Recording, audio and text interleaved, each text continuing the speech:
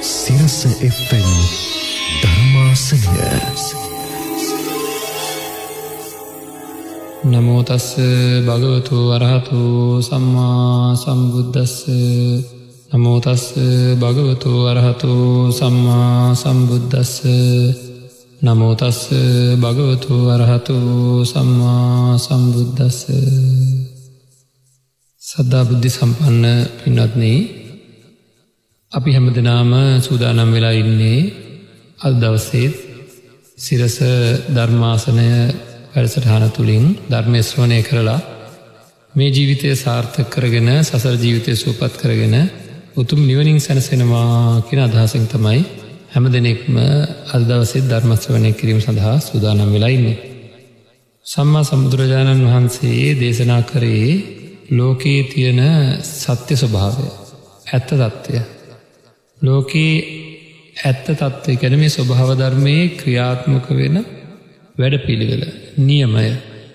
අන්නේ නියමයන් වලට අනුව ලෝකේ ගොඩාක් දේවල් වෙනවා. ඒ හැම දෙයක්ම අපිට තේරෙන්නේ නැහැ. ඒ හුඟක් දේවල් අපිට දැනෙන්නෙත් නැහැ. අපි මේ ලෝකේ ඉපදුනාට පස්සේ අපේ මේ ජීවිතයේ අපිට හැඟිච්ච දැනිච්ච දේවල් වලට අනුව තීරණ ගන්නවා. අපේ ලෝකයට අපිට ලැබිච්ච අත්දැකීම් වලට අනුව තමයි අපි මේ දේ හරි මේ දේ වැරදි කියලා කියන්නේ. නමුත් එකම දෙයක් ගත්තොත් එහෙම, එකම සිද්ධියක් ගත්තොත් එහෙම එක එක්කෙනා ඒ සිද්ධිය එක එක විදිහට අර්ථ දක්වන්නේ ඒ අයට ඇතිවෙන හැඟීම් වෙනස් හින්දා. මේ ලෝකේ අපිට ගෝචර වෙන්නේ නැති බොහෝ දේවල් තියෙනවා. උදාහරණයක් විදිහට ගත්තොත් එහෙම බල්ලෙකුට ඇහෙන ශබ්ද අපිට ඇහෙන්නේ නැහැ. හර්ට්ස් 20ටත් 20000ටත් අතර ප්‍රමාණයක තමයි අපිට ඇහෙන ශබ්ද ඇහෙන්නේ. ඊට අඩු ශබ්ද, ඊට වැඩි ශබ්ද අපිට ඇහෙන්නේ නැහැ. බල්ලෙකුට දැනෙන ඉව කියලා කියන්නේ ආග්‍රහණය. ඒක අපිට මේ ලෝකේ තියෙන තැන දැනෙන්නේ නැහැ. යම් කිසි හොරෙක් අල්ලන වෙලාවක එයාගේ ඇඳුමක කෑල්ලක් හරි තිබුණොත් ඒ ඔස්සේ යන්න පුළුවන් කියන්නේ එයාට ඒ ගඳ සුවඳ අපිට වැඩි දැනෙනවා. එහෙනම් මේ ලෝකේ අපිට ඇහෙන්නේ නැති ශබ්ද බද්ද තියෙනවා. අපිට පේන්නේ නැති රූප තියෙනවා පින්නත් නේ. ඒක බුදුරජාණන් වහන්සේ දේශනා කරලා තියෙනවා. තල 31ක් තියෙන බව, ලෝකේ සත්වයින් උපදින තල 31ක් තියෙන බව ධර්මයේ සඳහන් වෙනවා. ඉතින් මේ හැම එකක්ම ගත්තාම අපිට තේරෙන්න ඕනේ අපි වැටිලා ඉන්න තැන. ඒකට කියන්නේ උදාහරණයක් විදිහට ළිඳක ඉන්න ගෙම්බෙක් දන්නේ ඒ ළිඳ අවට ළිඳ ඇතුළ විතරයි. පිට මොනවද තියෙන කියලා දන්නේ නැහැ. ඒ වගේ අපිට අහුවෙච්ච කොටස තමයි අපි දන්නේ. අපිට ගෝචර වෙන කොටස තමයි අපි දන්නේ. දැන් අපේ ඇස් වලට පේන්නේ ත්‍රිමාන වස්තු. හැබැයි නවීන තාක්ෂණික විද්‍යාව කියන චතුර්මානයක් තියෙනවා කියලා. චතුර්මානයක් නෙවෙයි, මේ වෙනකොට විද්‍යාඥයෝ පවසනවා මාන 11ක් දක්වා තියෙන්න පුළුවන් කියලා. ඒ කියන්නේ අපේ ඇසට ගෝචර වෙන්නේ නැති දේවල් තියෙනවා. බුදුරජාණන් වහන්සේ දේශනා කරේ මම කලින් මතක් කරා වගේ තල 31ක් තියෙනවා කියලා. ඒක අපේ ඇසට ගෝචර වෙන්නේ තිරිසන් අපාය වැනි දේවල් විතරයි. එහෙම ගෝචර වෙන්නේ නැති දේවල් මේ ලෝකේ තියෙනවා. ඉතින් ඒකින්ද අපිට එක පාටම සියලු දේ අතහරින්න බෑ. කොහොම නමුත් සමහර වෙලාවට අපි දැකලා තියෙනවා සමහර ඩිජිටල් කැමරා වලට එහෙම සමහර සත්ව කොට්ටාස අහුවෙච්ච වෙලාවල් තියෙනවා. ඉතින් සඳහන් වෙන්නේ ආපෝ තේජෝ වායෝ පඨවි කියන ධාතු හතර ඝනව තියෙන වගේම සියුම්ව තියෙන සත්වයන් ඉන්න පුළුවන්. ඉතින් ඒකින්ද අපේ ඇහැට පේන්නේ උදාහරණයක්, ඊටාම ලේසි උදාහරණයක් තියෙනවා. අපේ ඇහැ වාතය විනිවිද යනවා, ජලය විනිවිද යනවා. ඝන අංශු අඩු වෙලා වාතයෙන් හැදිච්ච සත්වයෙක් ඉන්නවනම් යම් කිසි ආකාරයක ඒ සත්වයා දැන් ගන්ධබ්බ කියන සත්වයා ගැන සඳහන් කරලා තියෙන්නේ මල් සුවඳ ආග්‍රහණයෙන් ජීවත් වෙන ආහාරය මල් සුවඳයි. ඒතකොට ඒ වගේ සියුම් සත්ව කොටස් ඕනෑ තරම් ඉන්න පුළුවන්. අපි කවදාකවත් අන්වීක්ෂයක් නිපදුවේ නැත්නම් ඇමීබා වගේ සත්වයන් ගැන දන්නේ නැහැ. නමුත් තාක්ෂණික විද්‍යාව ඒ වගේ ඒක සෛලික සත්තුන් හොයා ගන්නවා. බුදුරජාණන් වහන්සේ කර්ණීයමෙත් සූත්‍රයේ දෙන දේශනා කරන තියෙනවා අනුක සත්වයින් කියලා කිව්වේ අන්නේ වගේ පුංචි ඇහැට නොපෙනෙන ආකාරයේ සත්වයින්. එතකොට මේ සත්වයින් ගැන අපිට දැනගන්න පුළුවන් වෙන්න ඕනේ බුදුරජාණන් වහන්සේ එදා කාලෙම මේ සත්වයින් පිළිබඳ බොහෝ දේවල් දේශනා කරා. ඉතින් මේ පිළිබඳව අපි එතකොට විවෘත මනසක් ඇති කරගන්න ඕනේ. මේ ලෝකේ තියෙන දේවල් අපි සමහර දේවල් දන්නේ නැති බව.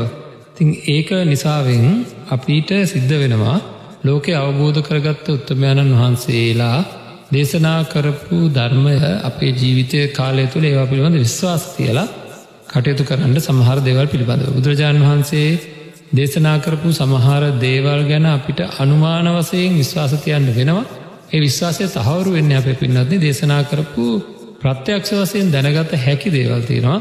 නාම රූපයන් පිළිබඳව, පංච උපාදානස්කන්ධය පිළිබඳව, නොයෙකුත් හිතේ තියෙන ස්වභාවයන් පිළිබඳව දේශනා කරපු ඒවා අපි හොඳින් දැනගන්නකොට ඒවා ප්‍රත්‍යක්ෂ කරගන්නකොට අනුමාන වශයෙන් දේශනා කරපු දේ පිළිබඳ ලොකු විශ්වාසයක් ඇති වෙනවා.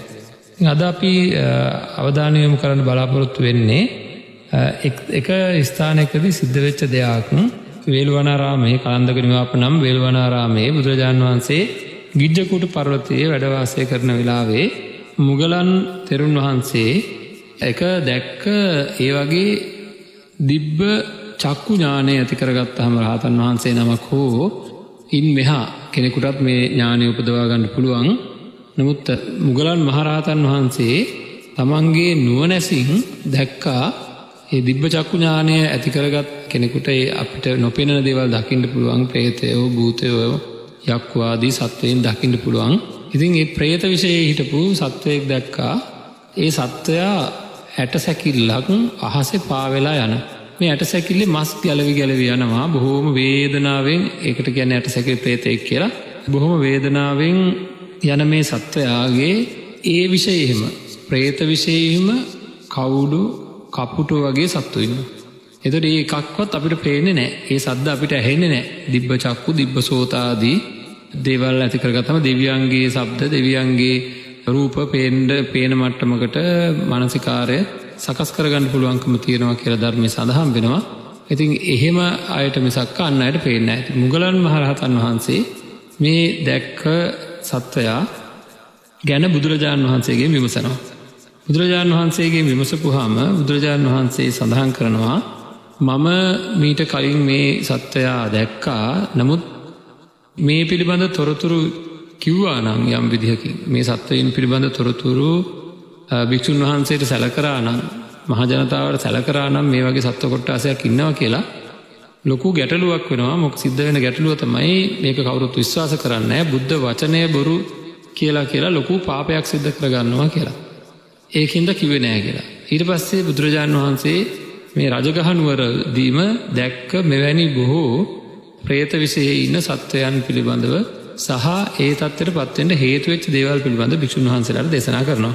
අට්ටි සංකල්ප කියන මේ ඇටසැකිලි ප්‍රේතය ගැන දේශනා කරනවා. ඒකේ විපාකත් එක්ක මේ තමයි රජගහ නුවර හිටපු හරක් මරපු මිනිස්සෙකුට වෙච්ච විපාකයක්.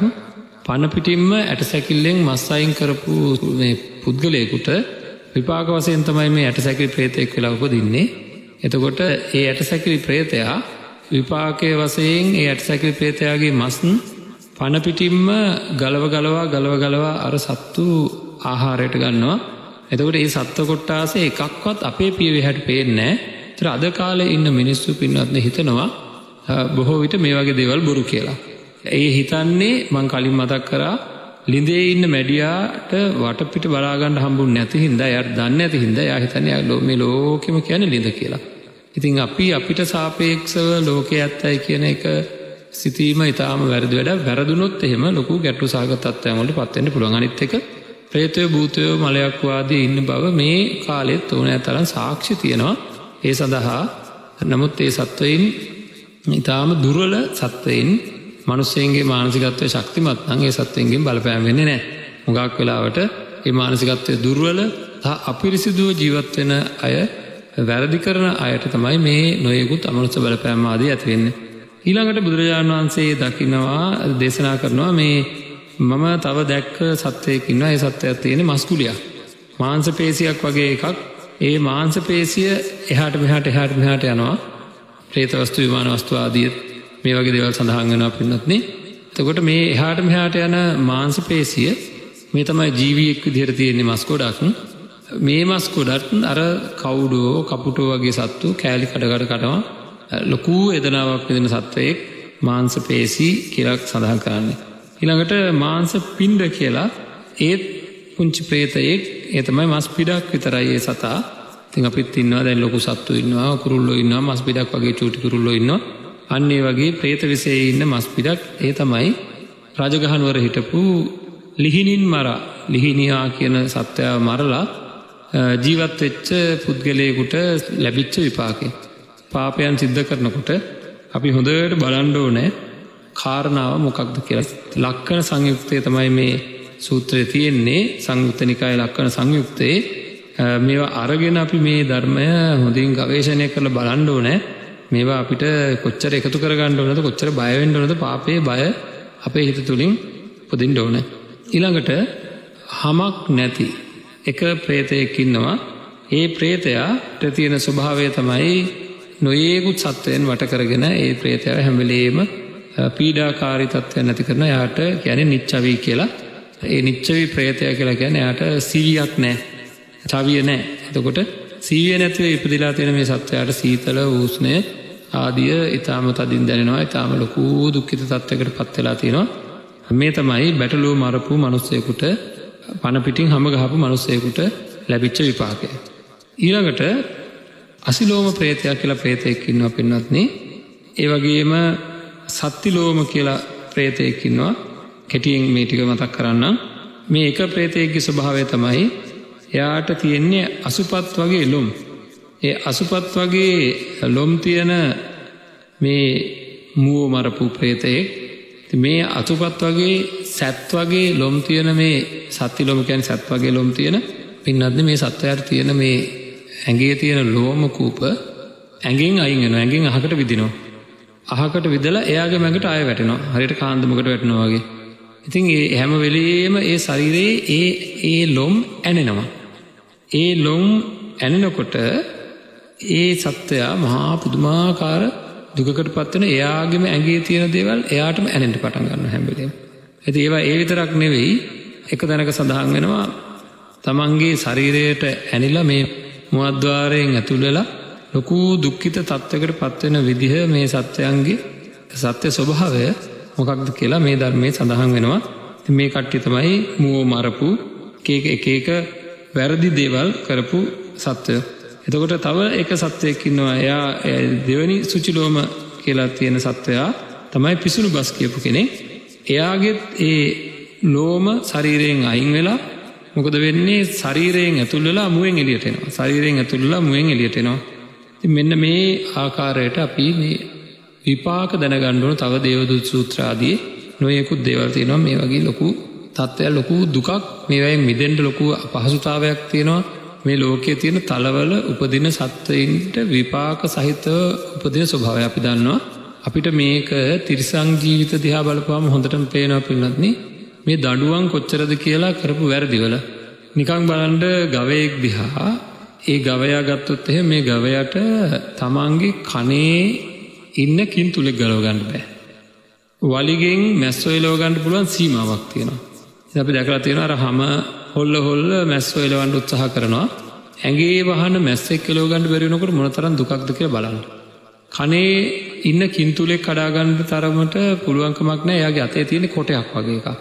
දැන් අපි ඒවා අපිට සාපේක්ෂව හිතලා බලන්න ඕනේ. අපි නිකම්ම පාර යනකොට නිකම්ම යන්නේ නැතුව මේ සත්වයෝ විදිහට දුක්ඛිත ස්වභාවය බලන්න. හරකෙක් ගත්තොත් ඒ සතාට ඇහැක් තියෙනවා, කනක් තියෙනවා, නාහයක් තියෙනවා, දිවක් තියෙනවා, ශරීරයක් තියෙනවා, තනියම යම් තීරණ ගන්න පුළුවන් විදිහේ මනසක් තියෙනවා. ඉතින් අපි වගේම තමයි. මේ මනසේ උසස් භාවයක් නැතිකම විතරයි තියෙන ප්‍රශ්නයකට තියෙන්නේ. ඉතින් දුක් කියන ඒවා මේ විදිහටම තියෙනවා. එහෙනම් මොහොතකට හිතන්න අපේ අත් දෙක ඇඟිලි වකුටු වෙන ලෙඩක් හැදිලා තිගාර ගන්න බැරි වෙනවා. ඊළඟට කතා කරගන්න බැරි වෙනවා. දැන් හරකෙක් කියන එක්කෙනාට කතා කරන්න පුළුවන් එක වචනයක්. කතා කරගන්න බැරි වුණොත් එහෙම පින්නත් මොකද වෙන්නේ? කතා කරගන්න බැරුව ඇඟිලි කොර වුණොත් එහෙම ඇත්තටම අපේ කනේ කින්තුලෙක් කෑවොත් එහෙම කම්පෙත්තයට කින්තුලෙක් හිටියොත් අපිට අතින් අයින් කරගන්න බෑ. කතා කරගන්න බැයි නම් කාටවත් කියන්න විදිහක් නැති වෙනවා. ඉතින් මේ වගේ කොච්චරවත් දුක්ඛිත තත්ත්වයන් වලට එක එක්කෙනාපත් වෙන්නේ ඒ අය කරපු පෙර කර්ම විපාක. ඒතර පව් කරනකොට බුදුරජාණන් වහන්සේ දේශනා කරනවා එක තැනකදී ණයක් ගත්තා වාගේ කියලා. අපිට පුළුවන් ඊළඟ දවසක ණය පිළිබඳව දේශනා කරපු ඉන කියන සූත්‍රය මොකක්ද කියලා අපි පැහැදිලි කරන්නම්. ඒක බොහොම අපූර්ව කාරණා ටිකක් තියෙන සූත්‍ර ධර්මයක්. එතකොට අපිට තේරුම් ගන්න පුළුවන් වෙනවා හොඳින් විමසුවොත් එහෙම තිරිසන් ජීවිත ගැන පවා කොච්චර දුක්ඛිත තත්ත්වයකට පත් වෙනවද කියලා. ඔය බොහෝ පායන කාලවල වල පාරවල් වල ඉන්න සුනකයෝ වතුර ටිකක් නැතුව ලොකු දුකක් විඳිනවා. අපිට ඒක තේරෙන්නේ නැහැ. අපි දන්නේ නැහැ මේ සතා කොච්චර දුකක් විඳිනවද කියලා. පාරක කොහේවත් වතුර නැති වෙලාවල් වලට මෙයා ඇවිදිනවා. අපි යන්තම් දකින දිවේ එළියට දාගෙන එහාට මෙහාට යන සත්තු. නමුත් අපිට හිතා ගන්න බෑ කොච්චර කාලෙකින් වතුර හම්බෙලා නැද්ද කියලා. ඉතින් වහිනකොට ඒත් එහෙමයි සීතය උෂ්ණය මේ ඔක්කොගෙම පීඩා විඳින අනිකුත් ලොකු සත්වයන්ගෙන් පවා බොහෝ පීඩාවන් විඳින සත්ත්ව කොට්ටාස තමයි ත්‍රිසංගත සත්වයෝ කියලා කියන්නේ. එතකොට ඒක කිව්වේ මේ පේන්න තියෙන ත්‍රිසන් ලෝකයේ දිහා බැලුවොත් අපිට විපාක කියන්නේ මොනවද කියලා හොඳටම වැටහෙනවා. ඊළඟට තියෙනවා තවත් പ്രേත විෂයක් පිළිබඳව මේක අපි බොහෝ අවධානය යොමු කරන්න ඕන දෙයක්. ඒ තමයි කුම්භාණ්ඩයක් කියලා කියන්නේ. කුම්භාණ්ඩ සත්වයා පිළිබඳව බුදුරජාණන් වහන්සේ එතනදිම මේ പ്രേතයන් පිළිබඳ විස්තර සඳහන් කරන තැන සඳහන් කරනවා මේ සතාට මේ പ്രേතයාට ලොකු කුම්භ කියන්නේ කාලය කියන එක කුම්භයක් තරම් කලයක් තරම් ලොකු අණ්ඩයක් තියෙනවා. කලයක් තරම් ලොකු අණ්ඩකෝෂයක්. එතකොට මේ සත්වයා මේක උස්සගෙන තමයි යන්න ඕනේ එහාට මෙහාට. මේක බොහොම බරයි. මේක උස්සගෙන යන්න ඕනේ. වාඩි වෙන්නෙත් මේක උඩින්. මේක කරේ තියාගෙන යන්න ඕනේ. මේ සත්වයා පිළිබඳ බුදුරජාණන් වහන්සේ දේශනා කරනවා. ඒක අපි බොහොම අවධානය යොමු කරන්න ඕන දෙයක්. මේ තමයි අල්ලස් අරගෙන ජීවත් වෙච්ච පුද්ගලයෙක්.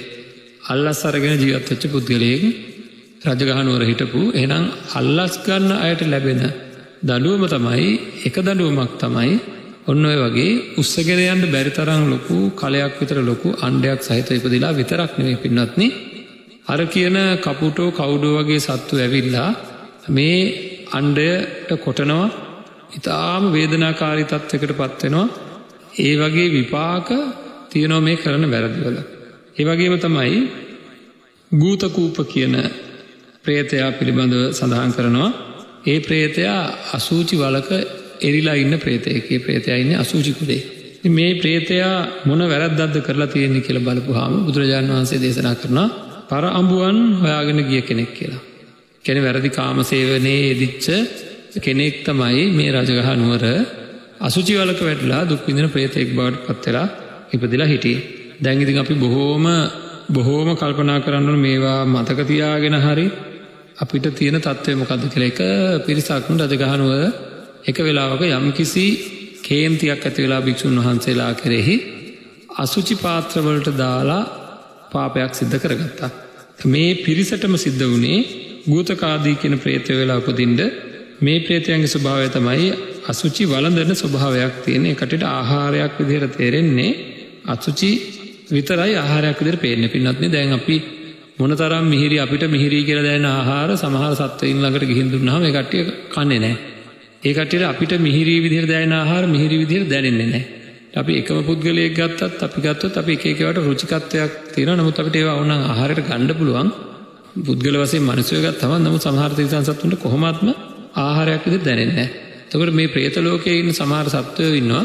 ඒ සත්වෙන්ට ආහාරයක් විදිහට කිසිමම වෙන දෙයක් දැනෙන්නේ නැහැ. අසුචි විතරයි. සමහර പ്രേතයෝ ඉන්නවා කියලා සඳහන් කරලා තියෙනවා.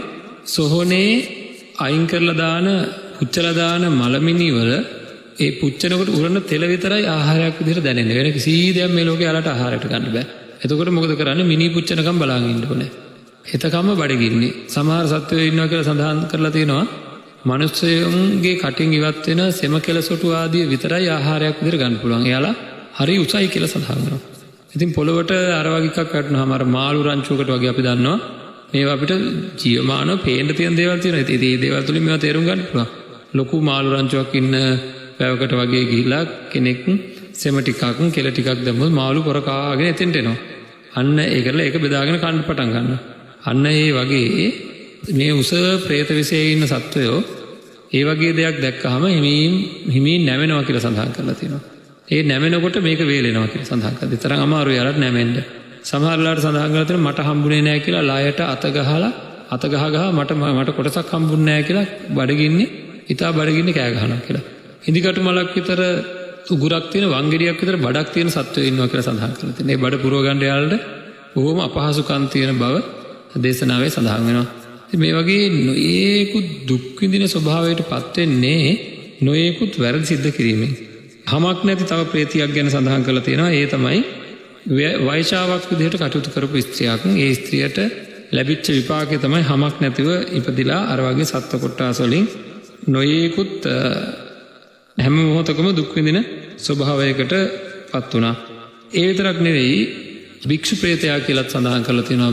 ඒක තැනක මේ ප්‍රේතයාට තියෙනවා මම කෙටියෙන් කීපයක් විතරක් මතක් කරන්නේ. අද දවසේ අපි යම් කිසි අදහසක් ඇති කරගන්න ඕන හින්දා මේ භික්ෂු ප්‍රේතයා කියන කෙනා ගැන සඳහන් වෙන්නේ චීවරයක් තියෙනවා, පාත්‍රයක් තියෙනවා, ගිනියම් වෙලා දැවෙන චීවරයක් පාත්‍රාවක් තියෙනවා. ඊටාත්ම ලොකු දුකක් විඳිනවා, හැම වෙලේම පිච්චෙනවා. ගෑවෙන තැන පිච්චෙනවා. නමුත් වැරදි විදිහට සිව්පස්සේ භාවිතා කරපු භික්ෂුන් වහන්සේ නමකට සිද්ධ වෙච්ච දෙයක් රජගහ නුවර. ඉතින් අපි බොහෝම බය වෙන්න ඕනේ. මම මේ කෙටි කාරණා ටික මතක් කරේ පින්නත් නේ කර්ම විපාක කියන ඒවා කොච්චර ප්‍රබලද කියලා තේරුම් ගන්න. අපි අපේ ජීවිතය දිහා හරියට හැරිලා බලනකොට අපිට තේරෙනවා වළක්ව ගන්න බැරි, නවත්ව ගන්න බැරි දේවල් සිද්ධ වෙන හැටි. සමහර කාලවල තියෙනවා නොහිතපු වෙලාවක අපි කොච්චර දත් මිටි කෑවත් නවතින්නේ නැති අසනීප හැදෙන. සමහර කාලවල තියෙනවා ඒ අසනීප එකින් එක පෙළ ගැහිලා එකක් පිටිපස්සේ එන හැටි. සමහර කාලවල තියෙනවා පින්වත්නි නවත්ත ගන්න බැරි මොන තරම් උත්සාහ කරත් මොන තරම් උපක්‍රම යෙදුවත් හරියට කරදර වෙන කාල තියෙනවා මනුස්ස ජීවිතේට. අපේ පවුල් වලට ඒ වගේ දැඩි කරදර වෙන කාලවල තියෙනවා. ඉතින් එවැනි කාලවල වලදී අපිට ලොකු කැපකිරීමක් කරන්න සිද්ධ වෙනවා.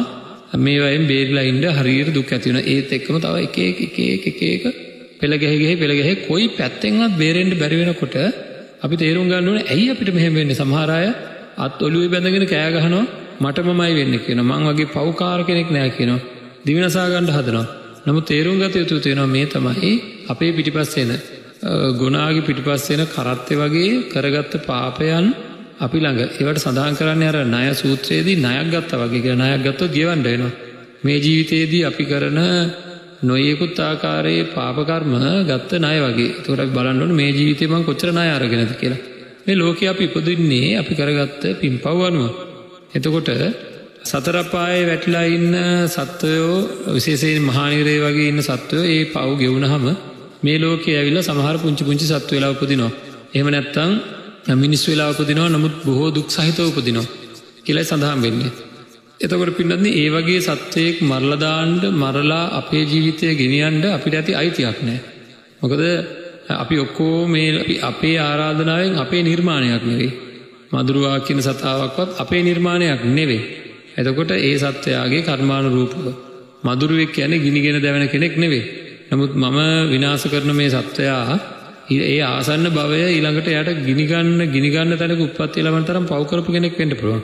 එතකොට මම මේ සතාගේ ජීවිතය නැති කරා කියන්නේ මම මේ ලෝකේ ඉපදිච්ච කෙනාට මට අයිතියක් නැහැ කාගේවත් ජීවිතයක් නැති කරන්න. ඉතින් එතකොට එහෙම ජීවිතයක් නැති කරන මිනිසෙකුට ඒකේ විපාක ලැබෙනවා පින්නත්. අපි අනිත් එක කරුණා මෛත්‍රියෙන් යුක්තව හැම නිමේෂයකම මේ ලෝකේ ඉඩක් ලබාගත්ත මම ඒ ඉඩ මගෙන් අයින් වෙනවට කැමති නැහැ. මේ ලෝකෙ මට ඉඩක් ලැබුණා. මට ජීවත් වෙන්න ඉඩක් ලැබුණා. ඒක අයින් වෙනවට තියා ඒකට පුංචි හානියක් වෙනවටවත් මං කැමති නැහැ. සියලු සත්වයෝ එහෙමයි. ගෙදරක ඉන්න කැරපොත්තෙක් වුණත් සෙරප්පුවක් ගත්තාම දුවනවා. ඒ දුවන්නේ එයාගේ ජීවිතයට හානියක් වෙයි කියලා. එතකොට පුංචි සතෙක් වුණත් පනට බය තියෙනවා. එහෙනම් යාර බය උපදිනවා. ඒක විද්‍යාත්මක නිර්මාණයක් නෙවෙයි කැරපොත්තක් කියන්නේ. එහෙනම් කර්මානුරූපව සකස් වෙච්ච කෙනෙක්. කවුරුත් බයයි ඒකට. ඉතින් අපිට පුළුවන් වෙන්න ඕනේ පිරිසිදුවට අපේ ගෙවල් තියාගෙන ඊටාම ක්‍රමානුකූලව තියාගත්තාම පින්නත් මේ සත්‍යයන්ගෙන් සිද්ධ වෙන සිද්ධිය සිද්ධ වෙන්නේ. අනිත් එක සතෙක් ගයක් ඇතුළට ආවත් අපිට එළියට අරන් දාන්න පුළුවන්. මේ හැම වෙලාවෙම මේ සත්‍යයා ගැනටත් වැඩිය තමන් ගැන හිතන්න. අඩුම තරමින් ආත්මාර්ථය ගැන හිතන්න. මට මෙවැනි සත්‍ය වෙලා උපදින්න හේතු වෙන්න ඉඩ තියෙනවා. ඒ විතර නෙවෙයි නොයේකුත් දුක් ලැබෙන්න හේතු වෙන පාප කර්ම මම සිද්ධ නොකරගත යුතුයි කියන එක අපි හොඳින්ම තේරුම් ගන්න ඕන. තේරුම් අරගෙන නිබඳව පින්නත් මේ වගේ දේවල් මතක තියාගන්න ඕනේ. විශේෂයෙන් අර කුම්භාණ්ඩ කියලා කියන අල්ලස් ගැනීමෙන් ඇති වෙන ඒ වගේ මහා දරුණු විපාක තියෙන තත්ත්වයන්. ඒවා දන්නවා නම් ඒවා මතක් වෙනවා නම් පින්වත්නි අපිට පුළුවන් වෙනවා මේ වගේ වලකින්න. ඉතින් මේ සඳහා උපක්‍රමයක් තියෙනවා සිද්ධ කළ යුතු බුදුරජාණන් වහන්සේ දේශනා කරනවා. දැන් අපි මේවා දැනගත්තා. සමහර දේවල් අපි නොදැනගෙන හිටිය කාරණා තුන් ලෝකයේ තැන් තැන්වල කර්මානුරූපව ඉපදිලා ඉන්න සත්වයන්ගේ විස්තර ටිකක් දැන් දැනගත්තා. කලින් දැනගෙන හිටියේ නැහැ කියන්නකො. ඒතර දන්නේ නැත්නම් යම්කිසි කෙනෙක් මේ වගේ තැන්වල මේ වගේ දුක් විඳින්න හේතු වෙනවා කියලා දැනගත්තාම කියනවා ඒකට නුවණ කියලා කියනවා. එහෙනම් අපිට නුවණ ලැබුණා. එතකොට ප්‍රශ්නේ තියෙන්නේ ඒක නෙවෙයි. යම්කිසි දෙයක් දැනගත්ත පමණින් පින්වත්නි ඒක අපේ මේ මනස කියන උපකරණේ ක්‍රියාත්මක භාවයට එන්නේ නැහැ අදාළ තැන්වලදී. දැනගත්තට විතරක් ක්‍රියාත්මක භාවයට එන්නේ නැහැ. දැනගත්ත දේ ඒ තැන්වලදී අදාළ තැනේදීම මතක් වෙන්න ඕනේ. උදාහරණයක් විදිහට ඇයි අපි ගුරුවරයාගෙන් අසා ගන්න දේ අපි සාමාන්‍ය ජීවිතයේ යමක් ඉගෙන ගන්නකොට ළමයෙක් හරි විශ්වවිද්‍යාල ශිෂ්‍යයෙක් හරි කවුරු හරි කෙනෙක් ගුරුවරයාගෙන් යමක් අහගත්තාම දැනගන්නවා මෙහෙම වුණා කියලා.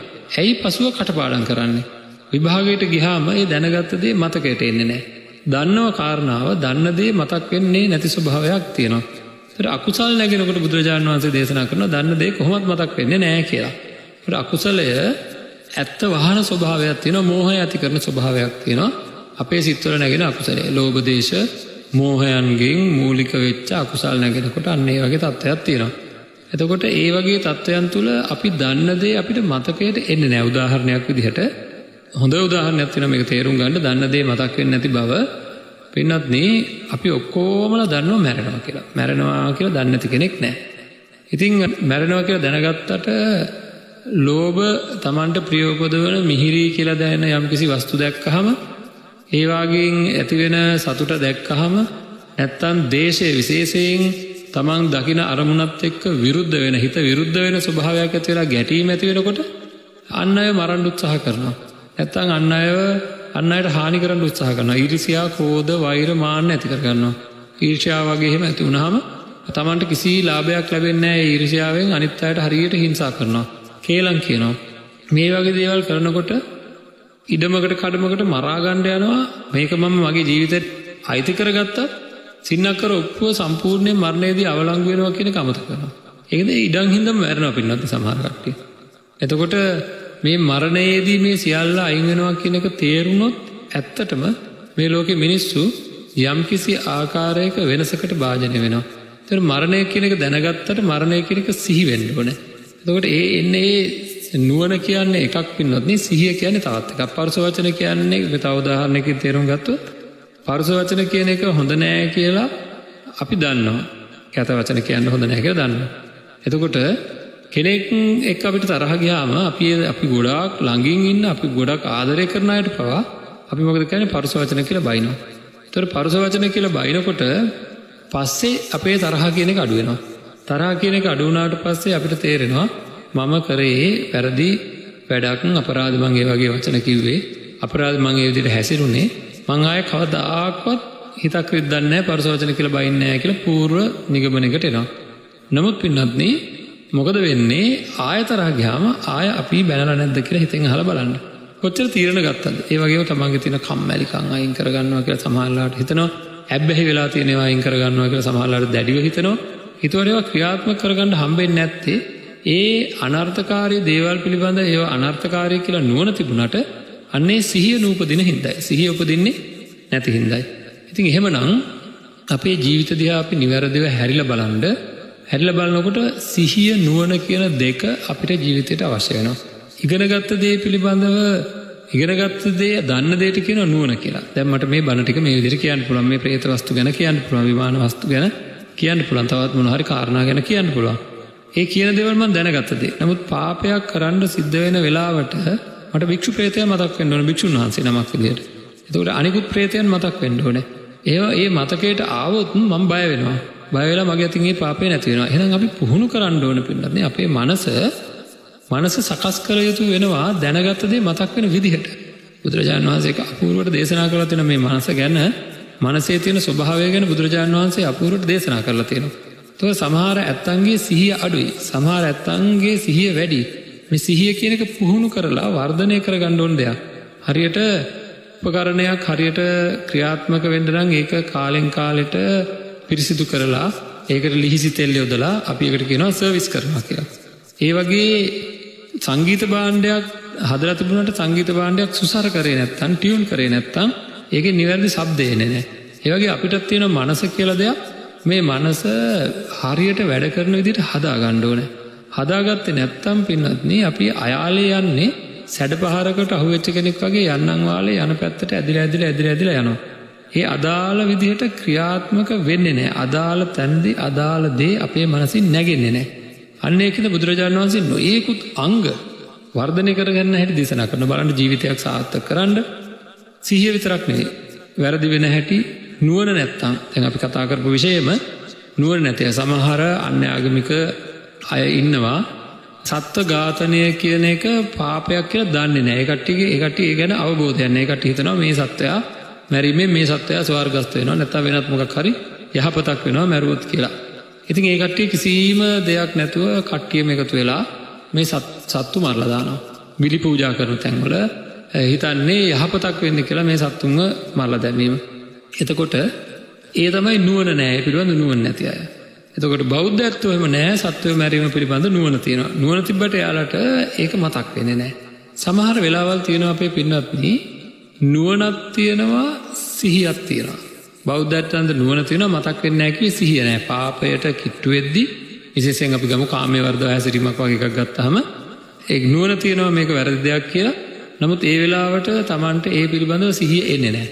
නමුත් සමහර වෙලාවල් තියෙනවා සමහර වැරදිවලදී අපි හොඳට බලන්න නුවණක් තියෙනවා සිහියක් තියෙනවා. ඒ කියන්නේ වැරද්ද කරද්දී වැරද්ද කරන කෙනා දන්නවා මට මෙන්න මේ විපාක ලැබෙනවා කියලා. සමහර අය කියනවා එහෙම. යන අපාය ගියද? මට ප්‍රශ්නයක් නැහැ. ඒ වෙලාවට බලා ගන්නවා කියලා වැරද්ද කරනවා. ඒ කියන්නේ හොඳටම සිහිය තියෙනවා මේක වැරද්ද කියලා විපාකය ගැනත් දන්නවා. අන්න ඒ වෙලාවට යට එක නවත්ත ගන්න බෑ. පින්නත් මේ ලෝකේ අපි හරිය අසරණ භාවයකටපත් වෙනවා. ඒ වැරදි නවත්ත ගන්න බෑ. නවත්ත ගන්න උවමනාව තිබ්බත් නවත්ත ගන්න බැරි හිතේ තියෙන අඩුවක් හින්දා. ඒකට කියනවා වීරිය අඩුයි කියලා. හිතක තියෙන්න ඕන එන අකුසලය නවත්ව ගන්න අවශ්‍ය කරන හිතෙන්ම උපදින වීරියක්. ඒවා හිතෙන්ම උපදින විදිහට හිත හදා ගන්න ඕනේ. අපේ මානසිකාරයමයි මේ වීරිය අපිට උපද්දවලා දෙන්නේ. අපේ මානසිකාරයමයි මේ සිහිය උපද්දවලා දෙන්නේ. අපේ මානසිකාරයමයි මේ නුවණ උපද්දවලා දෙන්නේ. අප හැදෙවි යමක් දැනගන්න ඉස්සෙල්ලා දැන් මේ විශේෂයෙන් මේ කුම්බණ්ඩ ප්‍රේතයා ගැන දැනගන්න ඉස්සෙල්ලා පින්නන්නේ අල්ලස් ගන්න කෙනෙකුට ඒක මතක් වෙන්න කිසිම කාරණාවක් නැහැ හේතුවක් නැහැ. යම් කිසි කෙනෙක් දැනගන්නවා අල්ලස් ගත්ත කෙනෙක් කුම්බාණ්ඩයක් කියලා උපදිනවා කියලා. ඒ කියන්නේ කාලයක් විතර අණ්ඩයක් තියෙන කෙනෙක් කියලා උපදිනවා කියලා. ඒක දැනගත්ත කෙනාට තමයි ඒක මතක් වෙන්නේ. ඒතකොට දැනගෙන විතරක් මදි මතක් වෙන ස්වභාවයට සකස් කරගන්න ඕනේ. දැනගත්තේ නැත්නම් කොහොමද මතක් වෙන්නේ? එහෙනම් නුවණ තියෙන කෙනා සිහිය වර්ධනය වෙන විදිහට තමන්ගේ මානසිකාරය හදන්න ඕනේ. ඉතින් මේක කෙනෙක් අහයි කොහොමද මේක කරන්නේ කියලා බලන්න අපි කෙනෙකුට අපේ හිත තුළ කෙනෙක් කෙරෙහි පුංචි ආදරයක් ඇති වුණා කියලා හිතන්න. එතකොට මේ පුංචි ආදරයක් ඇති වුණාට පස්සේ අපි ඒ තැනැත්තා හෝ තැනැත්තිය ගැන නැවත මෙනෙහි කරනවා. නැවත මෙනෙහි කරනකොට අපිට එන්නෙන් දවසින් දවස මේ ආදරය කියන හැඟීම වර්ධනය වෙනවා. මේ හැඟීම දවසින් දවස වර්ධනය වුණාට පස්සේ හැම වෙලේම වගේ මතක් වෙන්න පටන් ගන්නවා. එතකොට අන්න ඒක උදාහරණයක් විදිහට ගන්න ඕන අපි අපේ මනසේ යම් දෙයක් පිළිබඳව තියෙන හැඟීම වර්ධනය වුණොත් පින්වත්නි ඒ වර්ධිත හැඟීම වර්ධනය වෙලා තියෙනවනේ ඒකට අදාළ දේ හැම වෙලේම මතක් වෙනවා. බලන්න උදේ නැගිට වෙලාවෙ ඉඳන් හැන්දෑවේ නිදා ගන්න මොහොත දක්වාම අර දැඩි ආදරයකින් ඉන්න අය නැත්නම් දැඩි තරහකින් ඉන්න අය ඉන්නවනම් ඒ තරහකාරයව ඒ ආදරය කරන කෙනාව නිබඳව නිරතුරුව මතක් වෙනවා. ඒ වගේම දැඩි බයකින් ඉන්න කෙනෙක් ඉන්නවනම් පින්නන්නේ ඒ බයට තියෙන කාරණාව හැම වෙලේම මතක් වෙනවා. ඉතින් මෙන්න මේ වගේ අපේ හිතක තියෙන හැඟීම ප්‍රබල වුණොත් එහෙම ඒක નિરાයාසයෙන්ම අපිට නිබඳව දැන් ආදරය කරන කෙනෙක් ගැන අපි උදේ ඉඳන් හැම ක්‍රියාවක්ම කරනවා. කනවා, බොනවා, නානවා, අඳිනවා, රැකියාව කරනවා. නමුත් මේ මතකේ හැම වෙලෙම තියෙනවා. අන්න ඒ වගේ මේ කර්මඵල පිළිබඳව අපි දැනගත් දේවල් නැවත මෙනෙහි කළ යුතු වෙනවා. නැවත මෙනෙහි කරපුවාම ඒක අපේ මතකේ නිබඳව නැගෙන්න පටන් ගන්නවා. නිබඳව අපේ මනස බලන්න ගීතයක් කියලා. ගීතයක් ගත්තත් මේ අත්තන්ට හොඳටම දන්නවා. එකම ගීතයක් කීප වතාවක් අහපුවාම, වැඩි වතාවක් අහපුවාම නිබඳව තමන්ගේ මනසේ රැව් පිරලව දෙන්න පටන් ගන්නවා. ඉතින් ඒවා අමුතුවෙන් කියන්න දෙයක් නැහැ. අපේ මනස ගැන ගවේෂණය කරනවා නම් යම් කෙනෙක් ඒ ගවේෂිත කෙනා දන්නවා තමන්ගේ ස්වභාවය. එනම් පාපයෙන් ලැබෙන විපාකයන් පිළිබඳව හොඳින් යම් කිසි කෙනෙක් ඒ ගැන නැවත මෙනෙහි කරොත් ඒවා තමන්ගේ මනසින් නැగిලා එන්න පටන් ගන්නවා. ඒතර වැරදි කරන වෙලාවට නැగిලා එන්න පටන් ගන්නවා. ප්‍රබලව නැగిලා එන්න පටන් ගන්නවා. ඒක තමයි අපේ හිත වළක්වන්නේ. ඉතින් අපි වැරදි නොකරන තත්යකටපත් වෙන්න ඕනේ. මම අවසාන වශයෙන් කියන්න කැමතියි අපි පින්නන්නේ මෙන්න මේ ආදර්ශ පාඩය ගත්තොත් හොඳයි. අපි සිල් රකින්න ඕනේ නෑ. සිල් රකින්න එක හරිම අමාරුයි. ඔන්න එක පාට මිතේ හාමුදුරුවෝ එනවා විකෘති ධර්මයක් කියන්න යනවා කියලා. නෑ. සිල් රකින්න එක හරි අමාරුයි. සිල් රකින්න නෙවෙයි ඕනේ. සිල් රැකෙන විදිහේ සිතක් සකස් කරගන්න. සිල් රකින්න නෙවෙයි ඕනේ. සිල් රැකෙන විදිහේ මානසිකාරයක් තමන්ගෙන් සකස් කරගත්තාම සිල් රකින්නවා නෙවෙයි සිල් රැකෙනවා. සිල් රැකෙන්න අවශ්‍ය කරන මානසිකාරය ඕනේ. නැත්තම් අපි කොච්චර උත්සාහ කරත් අපි හුඟක් වෙලාවට කරන්නේ අදිෂ්ඨානයක් ගන්න එක විතරයි. මං ආයෙ මේක කරන්නේ නැහැ. මං ආයෙ මේක කරන්නේ නැහැ. මං ආයෙ මේක කරන්නේ නැහැ කියලා අදිෂ්ඨානයක් ගන්නවා. ඒ අදිෂ්ඨානය හැම වෙලෙම සඵල වෙන්නේ නැහැ. ඒ අදිෂ්ඨානයට අවශ්‍ය කරන වැඩපිළිවෙල කරේ නැත්තම්. මං කොළඹ ඉඳන් කල්පනා කරනවා මම නුවර යනවා කියලා. නුවර යනවා කියලා කල්පනා කරාට මදි යන්න පටන් ගන්න ඕනේ. ඒ වගේ බුදුරජාණන් වහන්සේ දේශනා කරපු මේ ධර්මය ගැන බුදු පියාණන් වහන්සේම දේශනා කරන්නේ මේක භාවිතා කළ යුතු ධර්මයක් කියලා. මේක භාවිතයට ගත යුතු ධර්මයක් කියලා. ඉතින් ඒකින්ද අපි ඊටාම දැඩි අවධානයක් යොමු කරන්න ඕන අපි නොහිතන තත්ත්වයක් අපේ මනසේ තියෙන්නේ. අන්න ඒ මනස සකස් කළ යුතු තියෙනවා. යහපතෙහි තමන්ව යෙදෙන විදිහට මනස සකස් කරගත්තාම තමන් බය උපදවා ගත්තාම වැරදි කරන්න උපදින බය තමන්ගේ මනසෙන් නැగిලා එන විදිහට ඒක සකස් කරගත්තාම අපිට බොහෝම අපූර්වට පහසුවෙන්ම වැරදි වලින් අයින් වෙලා ජීවත් වෙන්න පුළුවන්කම තියෙනවා. ඒකින්ද අපි තාම දැඩි අවධානයක් යොමු කරන්න ඕන අපි නොහිතන පැත්තක් අපේ මනසේ තියෙනවා. ඒ අනුව කටයුතු කරමින් මේ ජීවිතයත් අපි සාර්ථක කරගෙන අනිත් අයට කරදරයක් වෙන්නේ නැති වෙන ජීවත් වෙලා මේ ජීවිතයත් සාර්ථක කරගෙන සසර ජීවිතයත් සුවපත් කරගෙන මමත් උතුම් නිවනින් සැනසෙන කෙනෙක් බවට පත් වෙනවා කියන අදිෂ්ඨානයේ ප්‍රාර්ථනාව ඇති කරගන්න ඕනේ. හැම දිනාටම තෙරුවන් සරණයි. ආකාසට්ටා ච බුම්මට්ටා දේවා නාග මහිද්దికා පුඤ්ඤන්තං අනුමෝදිත්වා චිරං රක්ඛන්තු ශාසනං ආකාසට්ටා ච බුම්මට්ටා දේවා නාග මහිද්దికා පුඤ්ඤන්තං අනුමෝදිත්වා චිරං රක්ඛන්තු දේශනං ආකාසට්ටා ච බුම්මට්ටා දේවා නාග මහිද්దికා පුඤ්ඤන්තං අනුමෝදිත්වා චිරං රක්ඛන්තු මං පරන්ති. සිරස FM ධර්මාසනය වැඩම කොට වදාළ පූජ්‍යපාද උඩුදුම්බර කාශ්‍යප ස්වාමීන්ද්‍රයාණන් වහන්සේට පහසු විවරණයකින් හැකිතරම් ඉක්මනින් උතුම් චතුරාර්ය සත්‍ය ධර්මයම අවබෝධ වේවා. ලබන සඳුදා ධර්මාසනයට වැඩම කරන්නේ පූජ්‍යපාද දලුගම සමිත ඥාන ස්වාමීන්ද්‍රයාණන් වහන්සේ. ලබන අඟහරුවාදා පූජ්‍යපාද හෙන්ඩුවාවේ ධම්මදීප ස්වාමීන්ද්‍රයාණන් වහන්සේගේත් ලබන බදාදා පූජ්‍යපාද බොරැල්ලේ කෝවිද ස්වාමීන්ද්‍රයාණන් වහන්සේගේත් ලබන බ්‍රහස්පතින්දා පූජ්‍යපාද කෝරළයාගම සරණතිස්ස ස්වාමීන්ද්‍රයාණන් වහන්සේගේත් හැම සිකුරාදාවකම පූජ්‍යපාද උඩුදුම්බර කාශ්‍යප ස්වාමීන්ද්‍රයාණන් වහන්සේගේත් සුමధుර හරබර දම්තිසුම් ධර්මාසනයෙන් ශ්‍රවණය කරන්න. සතියේ දින පහේම උදෑසන 5:35ට පූජ්‍යපාද සන්නස්ගම බුද්ධප්‍රිය ස්වාමීන්ද්‍රයාණන් වහන්සේගේ සහ පූජ්‍යපාද හින්දුවාවේ ධම්මදීප ස්වාමීන්ද්‍රයාණන් වහන්සේගේ ගෞරවනීය වැඩම කිරීමෙන් ධම්රස වෑහෙන අමාදම් මිහිර ශ්‍රවණය කරන්න. අදත් රාත්‍රී 10:30 සිට උදෑසන 6 දක්වා සිරස පිරිත්ම ශ්‍රවණය කොට ඔබ සුවපත් වන්න. අලුයම 3 සිට 6 දක්වා පිනිබර යාමය විශේෂයෙන්ම ශ්‍රවණය කොට ඔබේ ගමේ පන්සල ප්‍රතිසංස්කරණය කර ගැනීමට මහඟු අවස්ථාවන් උදා කර ගන්න. ඔබ හැමට තෙරුවන් සරණයි. සිරස FM ධර්මාසනය